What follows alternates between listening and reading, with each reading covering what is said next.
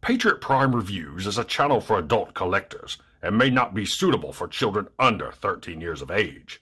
Viewer discretion is advised. Hey, what's going on, guys? Patriot Prime here once again with another Transformers review. But before I get started, I need you guys to do me a favor. If you're watching this video right here and are not a subscriber of Patriot Prime Reviews, please consider hitting that subscribe button right now. It won't cost you a thing, but will help me and my channel out tremendously. Also, make sure and check out the sponsor of this video, Toyhax.com. Man, I love this star screen. I just wish he'd stand out in my collection a little bit more. Hey! Patriot Prime? Have you heard of Toyhax.com?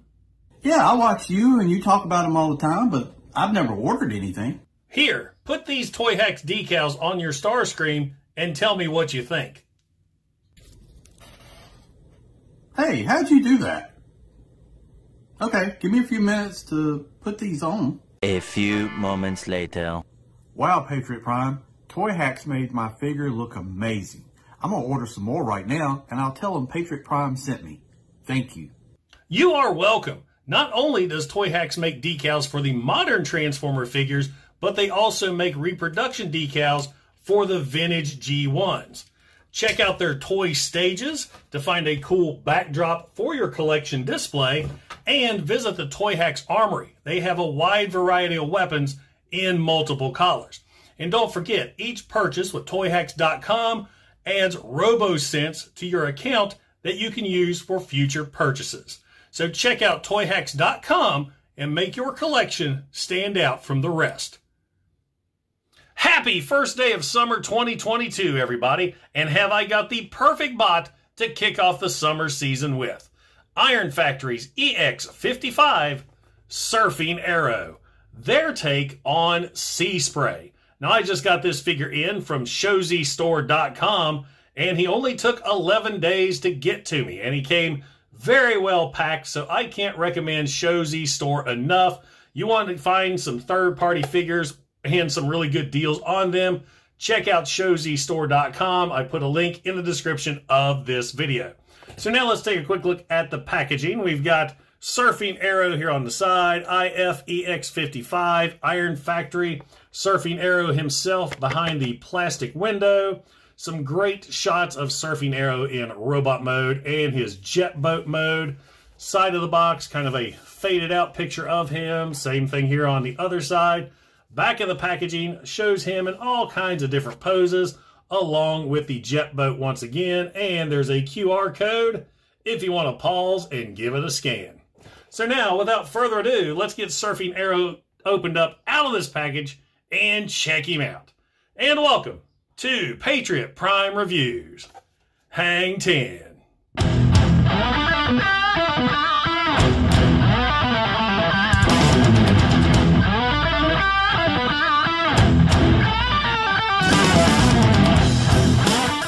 Now, once you get Surfing Arrow all opened up and out of the packaging, you'll see he does come with a sheet of instructions that, fortunately, is very well illustrated and easy to follow, which is always a blessing with third-party figures.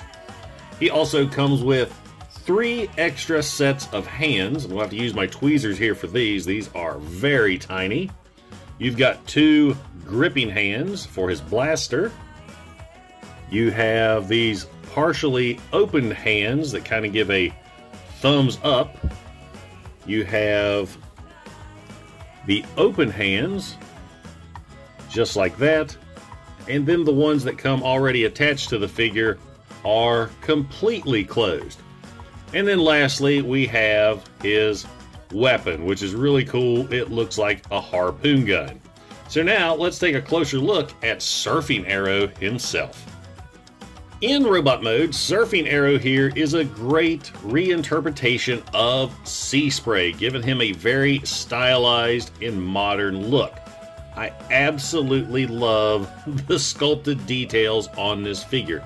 He looks so good and actually has really, really great paint applications. Taking a closer look at the head sculpt here, that is beautiful. Look at the paint job on the eyes, and they even gave him a silver face there behind the mouth plate.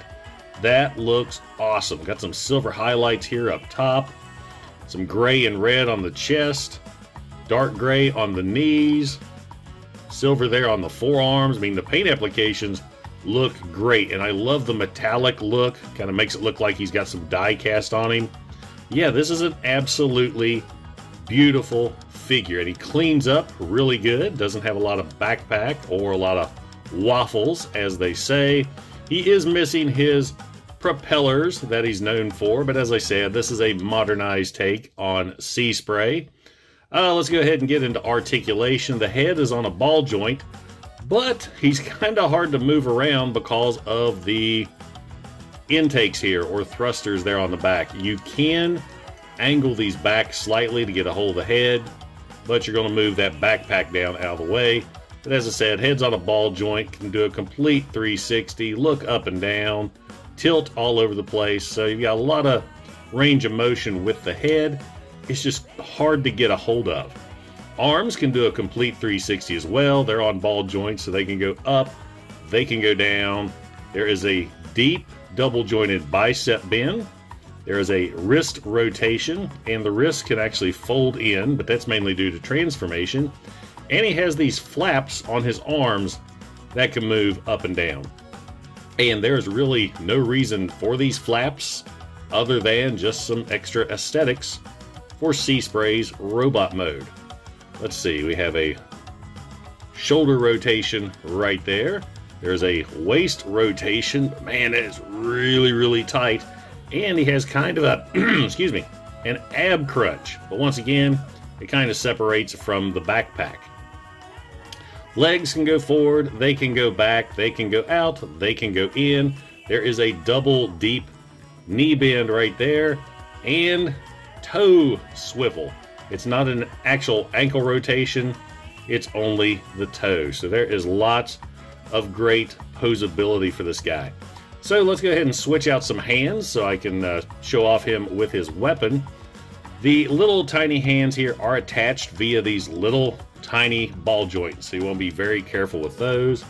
So let's get him his gripping hand here. Get that attached.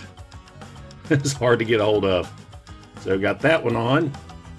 Now, let's see what he looks like with an open hand. Make sure we got a lefty. These little hands are a challenge. There we go. So now we've got the gripping hand, we've got the open hand. Let's go ahead and put his harpoon gun in his hand, and there we go. There we have surfing arrow, all armed and ready for battle, and that actually looks really cool. I love the posability with this guy. I mean, he's really coming in to open fire on the Decepticons. That's awesome. I love this. I love this modern take. We just don't get enough Seaspray figures. A very underrated character, in my opinion. So now let's go ahead and get Surfing Arrow here all transformed. First thing we're going to do is remove the weapon, and you're going to have to replace the hands. He needs to either have in his grabbing hand here or the closed fist. Let me see if I can find that again. We'll go ahead and put in, make sure I get the left one. Okay, so I've got in the grabbing fist and the closed fist. So what we're going to do first is with the toes, fold the heel spur, or the feet rather, fold the heel spur all the way back and bring the toe down and flush. Now you're going to bring out this section here on the leg. It's this front panel. You're going to bring it up and over, just like so. Do this on the other side, up and over, and we're going to rotate at the waist and go ahead and unfold his backpack. Now, sorry guys, my allergies are killing me this morning. And now we're going to spread the legs out and angle them right here just below the ball joint. So get these spread all the way out, or opened up all the way, and you're going to match up tabs right here. So you got these little yellow tabs that are going to go there while matching up this tab underneath as well. So you got blue tab here, yellow tab there. So get those lined up. It's easier to go in from the bottom. So you see what I did there with the two tabs. Do this here on the other side. Another thing I like about this figure is the plastic feels really good. It doesn't feel brittle whatsoever. So now we've got this going on. You're going to rotate Surfing Arrow's head around, if I can. It's so hard to get a hold of. Rotate it around and fold it down, bringing up this whole section here. Just like so. Now, you're going to take his arms, bring these back, turn them around. So you've got this little hook right here. So you're going to bring this over, and you're going to put that little hook through that little hole right there. So get that lined up. And pressed into place. And I just unpeg the entire front of the vehicle. You know, I've transformed this guy probably 10 times. And of course, as usual, per the rules of YouTube, you do this on YouTube, you do it on camera, you're going to screw it up. So go ahead and rotate that other arm around. Push it into place. Get the little hook in.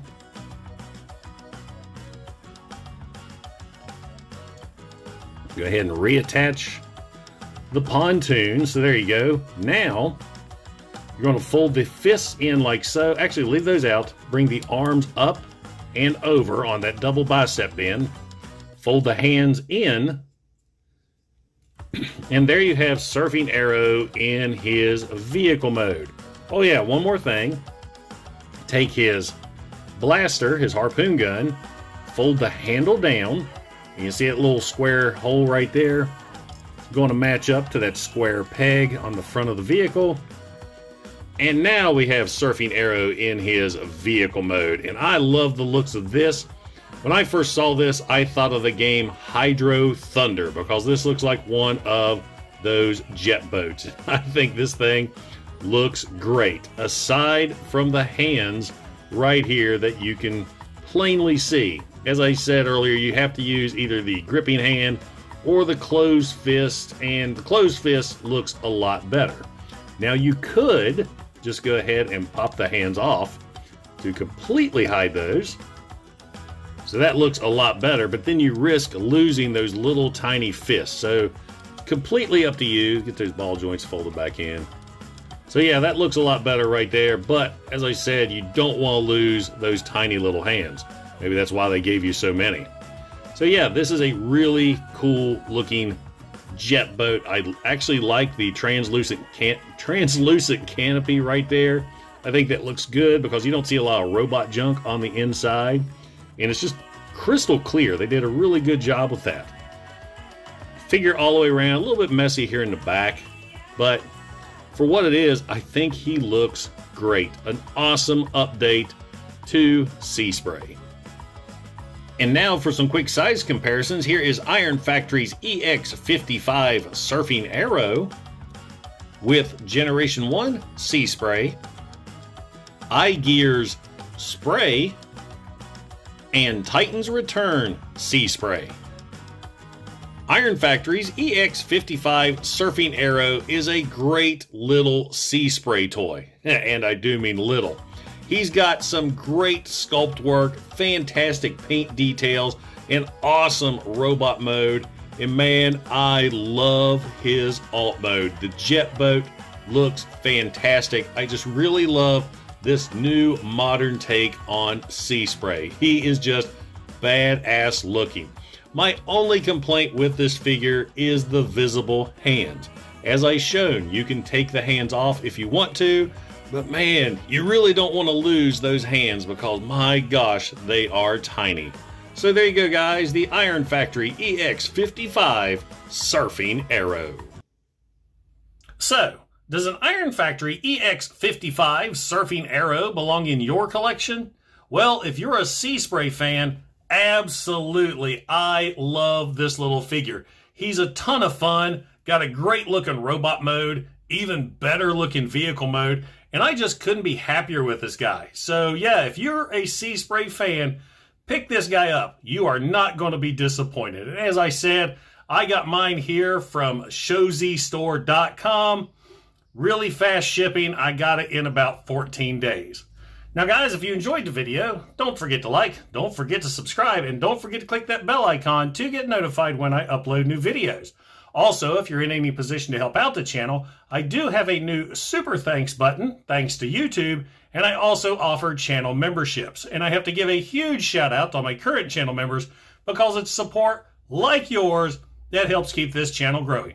Once again, guys, this is Patriot Prime signing out. Hooah! Now, I need to go get this regulation.